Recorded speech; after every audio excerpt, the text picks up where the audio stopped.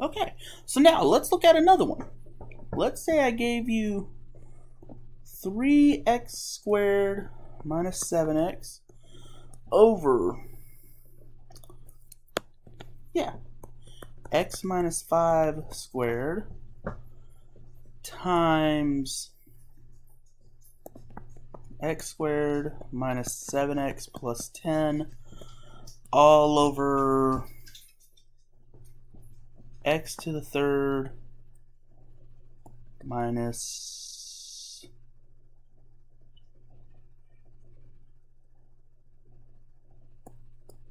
5x squared minus 14x. Okay, so if you think about this with your multiplying, we don't need an LCD. So with seeing that multiplication symbol, you don't have to do LCD. You could multiply like you're supposed to, your numerator times your numerator, and FOIL this. And you'll get some very lovely powers and get more terms. But remember, our ultimate goal is to, if we go back to our directions, our ultimate goal is to leave it in factored form. That's your hint, and also to simplify. So with that, when you see that multiplication, your first thing to do when you see multiplication and rational expressions is factor. Okay? So with here, you can pull out an x, so that's x times 3x minus 7. You have nothing there, it's already factored for you. If it helps, you can write it as x minus 5 times x minus 5 to help yourself. That's fine. Alright, standard form quadratic with a equal 1. You want factors of 10 that add or subtract to negative 7. Well, that's x minus 5 times x minus 2. Alright, here you can pull out an x. That's x squared minus 5x minus 14. Alright, same thing again. Standard form quadratic where a is 1. So factors of 14 that add or subtract to negative 5. Well, negative 7 plus 2.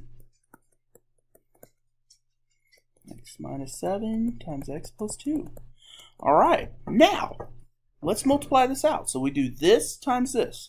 So numerator times numerator. So x times 3x minus 7 times x minus 5 times x minus 2 all over x minus 5 times x minus 5. Alright, let's bring out that x up front. X minus 7 times x plus 2. Alright, so now we have some multiplied terms that can cancel. Yay! And this is what I was trying to get with some of the adding and subtracting. So now, look for what they have in common. Well, obviously, both terms have an x in common. Bye-bye x's. Alright, they both have an x minus 5 in common. Bye-bye x minus 5s. And that's it.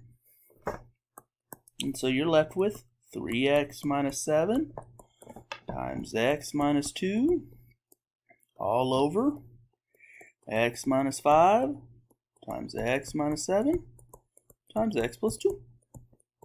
And you're done. All right. Now, let's look at another one. Oh, sorry about this. Computer does not want to play nice with me today. All right, number 4. Let's say we have 4x squared minus 13x, sorry about that, plus 9 over, let's see, 2x minus 3 times 7x plus 2 divided by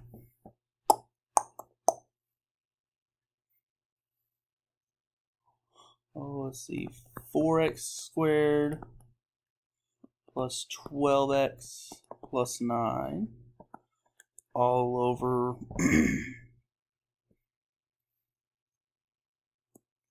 7x plus 2 times x minus 1.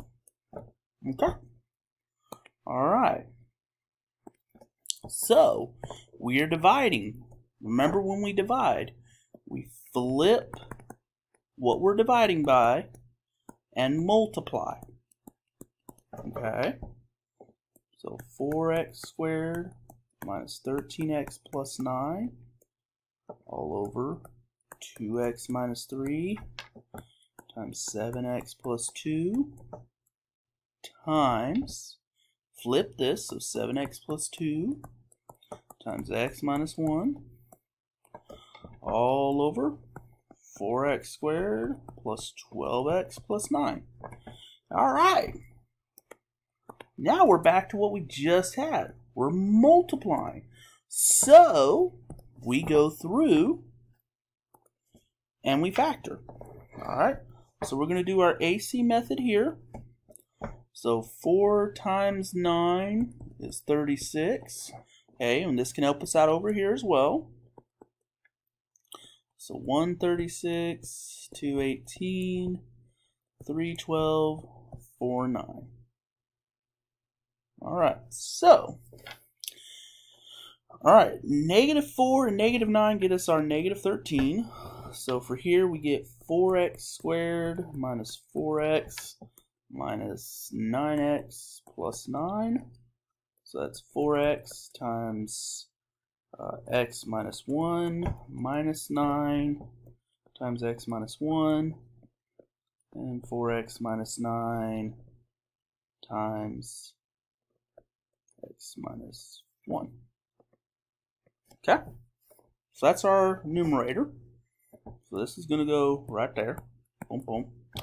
All right, now 4 times 9 is 36. All right, and we want any of these factors to add or subtract to 12. There are none, so the denominator doesn't factor. So now we're left with, okay, 4x minus 9 times x minus 1 times 7x plus 2 times x minus 1 all over 2x minus 3 times 7x plus 2 times 4x squared plus 12x plus 9.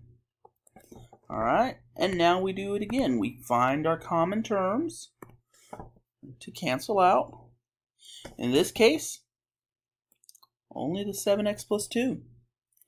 So, we now have 4x minus 9 times x minus 1 squared all over 2x minus 3 times 4x squared plus 12x plus 9. And that is it. Okay, moving on.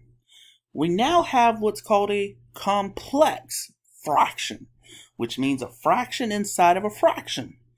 We got 2x over x minus 5 plus 7 all over 6 minus 3x plus 2 over x minus 1.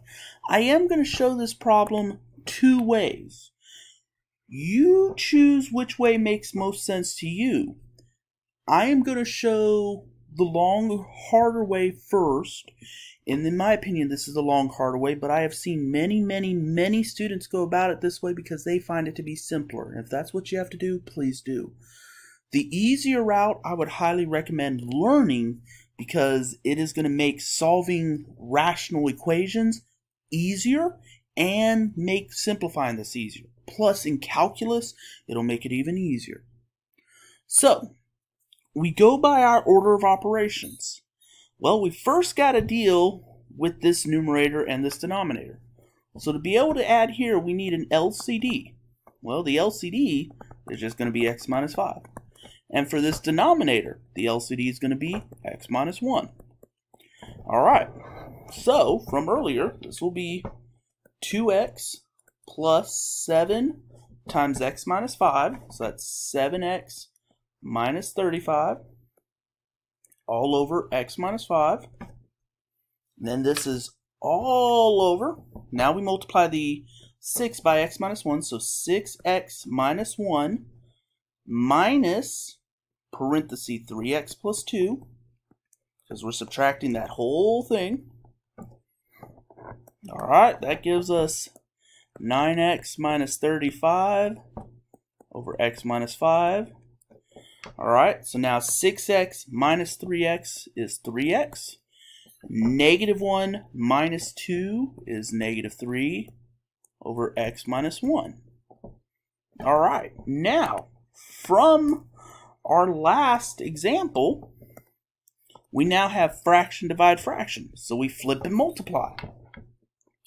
9x minus 35 over x minus 5 times x minus 1. Here you can see, hey, that factors down. This will not always be the case. This is 3 times x minus 1. Okay. And now you can multiply. We can also do some canceling. Because looky here, x minus 1 divide x minus 1. Those cancel. And so we're left with 9x minus 35 over 3 times x minus 5. 9x minus 35 will not factor down, so we can't do anything, so we leave it be. Okay?